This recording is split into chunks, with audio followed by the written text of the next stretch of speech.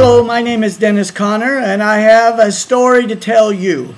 It was back in 1976 that I was pioneering a church in Yreka, California.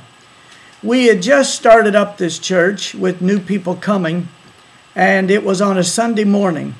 It was the tradition, custom of the church at that time that after we would worship the Lord, when we would invite people to come down and pray for their needs, they would come down and stand in front, and I would start over at my left and would pray for the people and their needs. But there was a new man that had come this particular morning, and I saw him, and as we were worshiping the Lord, he had made a comment to someone about him being new in the area, and he was glad to be there. And as you're checking everyone out and thrilled to see everyone new coming to the church, it was now time as we were ready to pray for the people.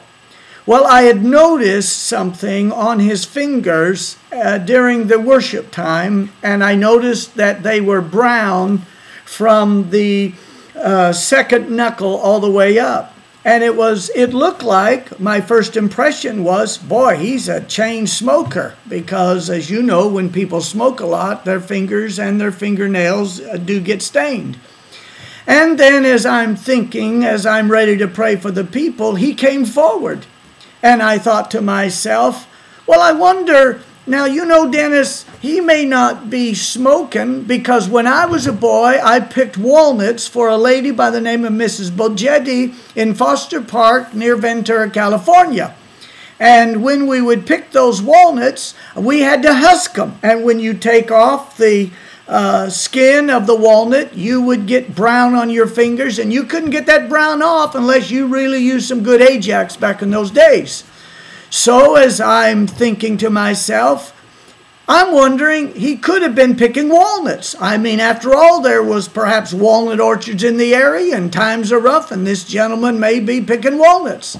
So as I'm beginning to pray, I'm telling myself, I know what I'll do to find out whether it's walnuts or whether it's cigarettes. Now, he had his hands positioned about this high as he's got his eyes shut, and he's going to ask the Lord to help him. And I know when I'm praying for the one, I am about tall enough where I can just lean my nose over, and I'll smell, and I'll just find out whether it's walnuts or whether it is cigarettes. Not that you can't go to heaven smoking, but it might be dry kind of getting there.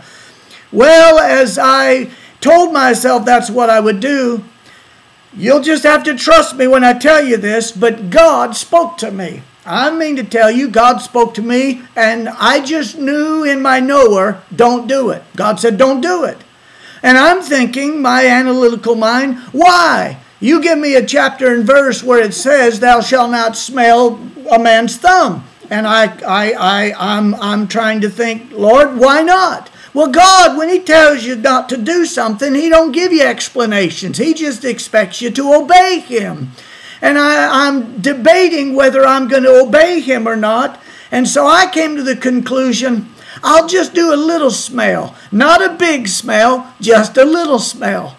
Well, as I've got, and I'm right ready to and position, he still got those hands, and I thought, perfect. So as I'm praying, you see, you never know what those preachers are thinking when they're praying for you. But as I am praying, I thought, I'll just slide right by and position my nose and give a little whiff. And as I did, let me just share this with you. I don't know what background this guy was, but there is a certain type of a people that when they go to church, they used to call them in the Quakers the shakers, because they would jerk or they would shake.